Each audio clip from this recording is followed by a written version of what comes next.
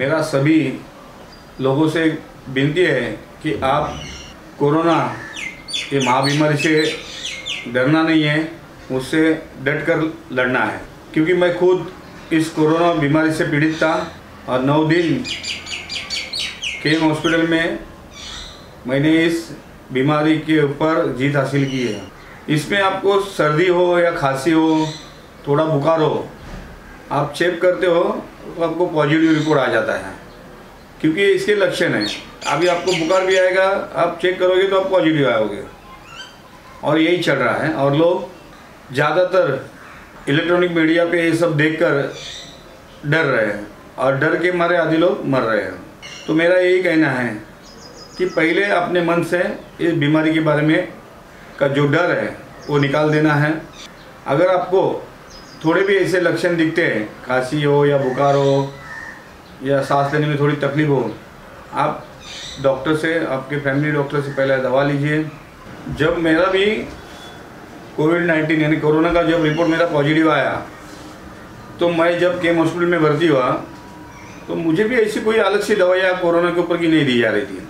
मुझे वहाँ पे जो मेरा डायबिटीज़ का दवा था और BP का दवा था, ब्लड प्रेशर का, यही मुझे कंटिन्यू किया है। और साथ में एंटीबायोटिक की दवाइयाँ दे रहे थे, जिससे मैं 2 दिन में ही कवर हो गया।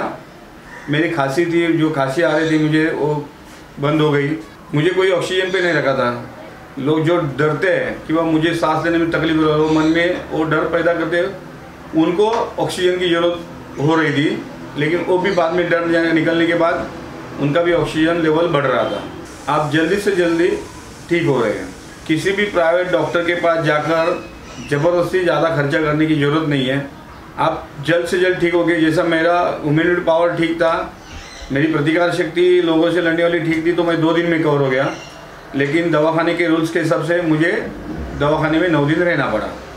एकदम फिट होके मैं आया हूँ, इसलिए डरना मना है और कोरोना से लड़ना ही अपने को जीना है। मुझे पहले दिन जब बुखार आया, मैं हमारे फैमिली डॉक्टर राजेश त्रिपाठी से दवा लिया तो मुझे मेरा बुखार वगैरह चला गया। 2-4 दिन के बाद मुझे खांसी आने चालू हो गई। तो ये खांसी ज़्यादातर सुबह मैं जो नींद में से उठता था तब ज़्यादातर खांसी आ जाती थी, और कुछ खा लूँ तो उस खांसी के ऊपर भी हमारे फैमिली डॉक्टर त्रिपाठी से दवा लिया। फिर हमारे ये कोरबा मीठागढ़ का जो महानगर पालिका का हेल्थ पोस्ट है, वहाँ से दवा लिया, तो मेरी थोड़ी खांसी कम हो गई थी। लेकिन घर वाले के कहने के वजह से और आजू बाजू वाले लोगों कहने के ऊपर कि मैं बोला चलो एक बार कोरोना का टेस्ट कर लूँ। कोरोना की जांच करने के लिए मैं K.E.M हॉस्पिटल गया। वहाँ पर भी उन्होंने मुझे बताया कि आपको सिर्फ खांसी है, तो आपकी कोई जांच करने की ज़रूरत नहीं है।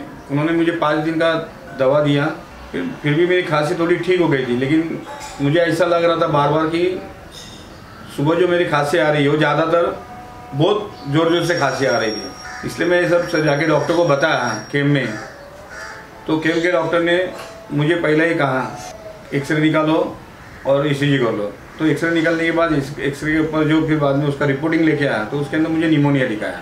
निमोनिया दिखाने के बाद फिर मैंने वो रिपोर्ट लाके डॉक्टर को दिखाई, तो डॉक्टर ने कहा आपको शुरुआत है निमोनिया की, तो आपको कोविड टेस्ट भी करनी पड़ेगी। तो मैं बोला ठीक है, मुझे करनी ही है। तो उन्होंने कहा कि आपको कोरोना वार्ड में 2 दिन रुकना पड़ेगा। फिर भी मैं बोला चलो कोरोना के टेस्ट करनी है तो 2 दिन रुकना है तो रुकना है।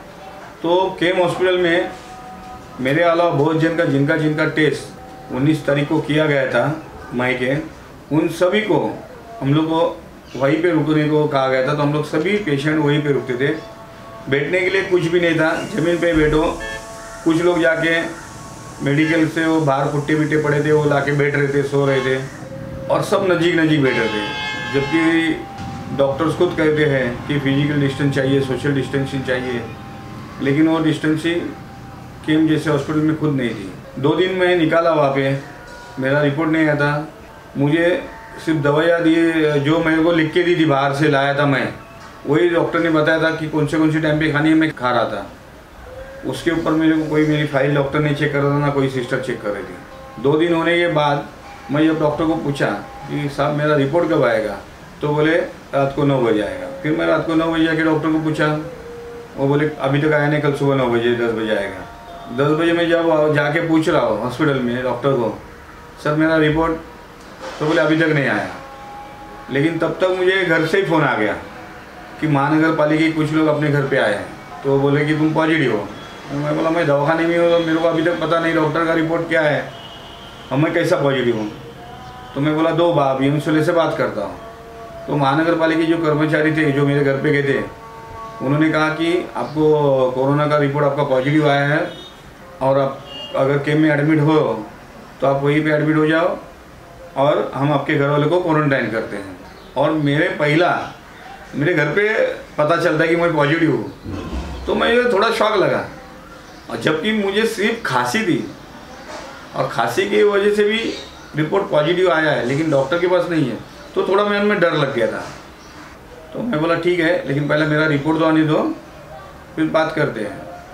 उस दिन भी मेरा कोई रिपोर्ट नहीं आया। बाद में मैं डॉक्टर से बहुत रिक्वेस्ट किया बार, सुबह 10 बजे से लेकर दोपहर को 2 बजे तक कि मुझे जब पॉजिटिव दिखा है अभी तो मुझे दवा चालू करो, लेकिन मुझे डॉक्टर ने कहा कि अभी तक बेड अवेलेबल नहीं है। तो बाद में मुझे जब चक्कर आने लग गई और डॉक्टर तो कुछ नहीं ज़्यादा बोले, लेकिन जो आके सिस्टर्स और ब्रदर्स थे वो बार एक पिछड़ी जाति वाले को कैसा अपन हड़तोड़ करते थे पहला, उस तरह से हड़तोड़ कर रहे थे। तो फिर आके मेरे को बोले जाके बाहर बैठो, तो मैं बाहर आके बैठा। मुझे बहुत तकलीफ़ हो रही थी, मुझे बहुत इसके लिए बार सभी दोस्तों को बोल के K.E.M हॉस्पिटल के डीन को बोल के सबको बोल के भी मेरे को शाम को 5 बजे मुझे बेड मिला। इस बेड के लिए मुझे बहुत संघर्ष करना पड़ा। मुझे इसके लिए फेसबुक पे लाइव आना पड़ा कि K.E.M हॉस्पिटल में बेड उपलब्ध नहीं है, अगर K.E.M हॉस्पिटल में बेड नहीं है तो मुझे कहीं पर भी शिफ्ट करो, लेकिन मुझे दवाइयाँ चालू करो। क्योंकि तब मैं भी थोड़ा सा डर गया था। लेकिन मुझे जब 5 बजे बेड दिया, रात को 8-9 बजे डॉक्टर्स आए, उन्होंने मेरा फाइल देखा तो उसमें कोई भी मुझे लक्षण नहीं थे। तो डॉक्टर बोले रिपोर्ट का है, तो मैं बोला रिपोर्ट मुझे अभी तक आया नहीं है, लेकिन मुझे पॉजिटिव बताया है। तो उन्होंने मेरे को एक बेड दी थी, वहाँ पे थोड़ा सा दवाइयाँ दी और मेरे को पूछा तुम्हारा BP का दवा तुम्हारे पास है क्या। तो मेरे पास जो भी BP का और डायबिटीज़ का दवा था वो मैंने दिखाया उनको। तो उन्होंने बोला ये खाओ अभी। दूसरे दिन से फिर मुझे उन्होंने एंटीबायोटिक वगैरह चालू किया, जिसमें हाथ से कुछ एंटीबायोटिक इंजेक्शन मुझे दे रहे थे। और फिर देखा तो K.E.M में डॉक्टर्स अच्छे थे, डॉक्टर लोग हर पेशेंट को पूरी तरह से चेकअप कर रहे थे, लेकिन जो सर्वेंट थे वो काम पे नहीं आ रहे थे। तो उसकी तकलीफ सब पेशेंट को हो रही थी। इसलिए क्या हो रहा था कि पेशेंट को जो गर्म पानी पीने के लिए डॉक्टर बोल रहे थे वो गर्म पानी नहीं मिल रहा था, जो दूध आ रहा था वो भी पेशेंट को नहीं मिल रहा था। जबकि महानगर पालिका बता रही थी कि सब पेशेंट को हर दिन सुबह 2 और रात को 2 हम लोग उबला हुआ अंडा देते, वो भी नहीं आ रहा था। तो इसके लिए भी मुझे बहुत संघर्ष करना पड़ा। बाद में मैं मेरे घर से गर्म पानी की मशीन मंगाई और मैं खुद गर्म पानी करके पीता था। लेकिन कभी कभी मैं ठंडा पानी लाने जाओ तो नल को भी कभी सर्वेंट लोग और नर्स लोग हाथ लगाने नहीं देते थे कि आप बैठो, जब सर्वेंट आएगा आपको पानी देगा, तब तक हाथ नहीं लगाने का। तो फिर मुझे वहाँ पे भी झगड़ा करना पड़ता था, मैं पानी लूँगा क्योंकि मुझे प्यास लगी है, आप गर्म नहीं दे रहे, मैं ठंडा पानी ले रहा था, मैं घर पे उधर मशीन पे गर्म करके पी रहा था। तो यही सब हो रहा था ना। K.E.M हॉस्पिटल में जो पहला K.E.M हॉस्पिटल के स्टाफ जो खाना बना के देते थे पेशेंट को, वो इतना अच्छा खाना रहता था। अभी क्या हो गया मालूम नहीं, अभी के जो डीन है उन्होंने वो खाना बंद करके बाहर के कैंटीन से खाना आता है, जबकि वो खाना जो शिव भोजन है वही से वो खाना देते थे। शिव भोजन का जो खिड़की है उधर से, उसके अंदर 2 चपाती, थोड़ा चावल, दाल और सब्जी। ये मेरे 9 दिन में मैं कम से कम 9 दिन के अंदर मैं 3-4 दिन तभी रोज़ बैगन का ही सब्जी खाया। जब मैं फिर बोला कि मुझे डायबिटीज़ है और बटाटा और मैं ये नहीं खा सकता हूँ, तो डॉक्टर बोले कि हम लोग के हाथ में कुछ भी नहीं है, जो भी आएगा वही आपको खाना है, आपके घर से मंगाओ। तो घर से मंगाना चालू किया। तो फिर वापस K.E.M हॉस्पिटल के जो सुरक्षा रक्षक है उन्होंने वो खाना पीना ऊपर भेजना सब पेशेंट को बंद कर दिया था। तो ये सब तकलीफ़ें मुझे K.E.M हॉस्पिटल में हुई। फिर भी उसके ऊपर मैंने जी जान कर मैं सब दवाएं टाइम पे खा के जो डॉक्टर बता रहे थे वो सब मैं करके आज आपके सामने एक कोरोना को हरा कर उसके ऊपर जीत पाकर आज मैं तुम्हारे सामने खड़ा हूँ। जब मैं जब व्हाट्सएप पे डाला सोशल मीडिया पर कि मुझे पॉजिटिव दिखाया गया है, मेरे सभी दोस्त मुंबई के बाहर के गांव के सभी ने मुझे हौसला दिया कि आप इस बीमारी को हरा कर ही आने वाले हो, आप जो भी डॉक्टर दवा बता रहे हो वो ले लो, और जल्द से जल्द घर पे आओ। तुम्हारे जैसे आदमी की हमें ज़रूरत है। और जब मैं कोरोना को हरा के के.E.M हॉस्पिटल से जब मैं घर पे आया तो मेरे आजू बाजू भी इतने अच्छे थे, क्योंकि मेरे घर पे कोई नहीं था, सब क्वारंटाइन थे। जब मैं आया आजू बाजू ने मेरे को पहला ताबड़तोड़ पानी भी गर्म करके दिया। नहीं तो मैंने कुछ जगह पे सुना था कि कोरोना के पेशेंट के साथ बात भी करने के लिए लोग डर रहे थे। क्या हुआ है, इसको एक्चुअली मीडिया ने ना इसको ज़्यादातर लोगों को इतना डरा दिया है, कोरोना से ये हो गया वो हो गया। मुझे तो पहला मैं सरकार से विनती करूँगा, केंद्र सरकार से भी, महाराष्ट्र सरकार से भी, पहला कुछ बंधन आप इस इलेक्ट्रॉनिक मीडिया पे लाए। क्या हो रहा है कि इलेक्ट्रॉनिक मीडिया रोज़ जो आंकड़े बता रही है कि 70,000 80,000 पेशेंट हो गए, लेकिन जो अच्छे हुए उनके उसमें से कम कर ही नहीं रही संख्या, उसको बढ़ा के ही बता रहे, तो इसलिए लोग और डर रहे हैं। वर्ली के लोग थे वो मुझे जब हॉस्पिटल के अंदर मेरे को बता रहे थे, हम लोग वर्ली में रहते हैं, इस एरिया में रहते हैं, इसके लिए हमको पॉजिटिव दिखा कि ऐसा हो गया, क्योंकि हमें कोई लक्षण नहीं थे, सिर्फ थोड़ा बुखार है, हम लोग चेक किए पॉजिटिव।